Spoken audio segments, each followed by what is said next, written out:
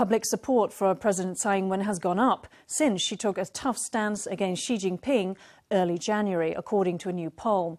But the poll still shows that she would not win re-election in 2020. Today, former presidential advisor Koo Kwang-ming added his voice to the chorus that's urging Tsai against running again.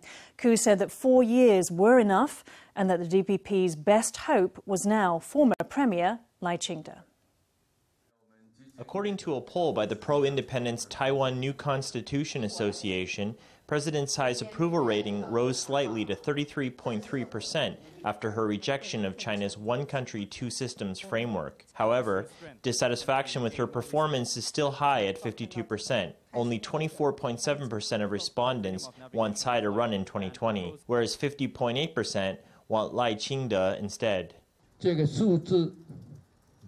These figures are great. They provide the best answer.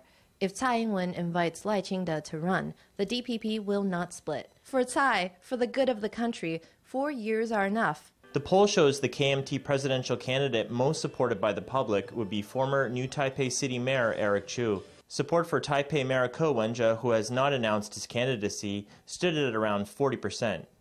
The poll also showed that 80% of respondents identify as Taiwanese and consider Taiwan to be a separate country from China. 70% support rewriting the Constitution.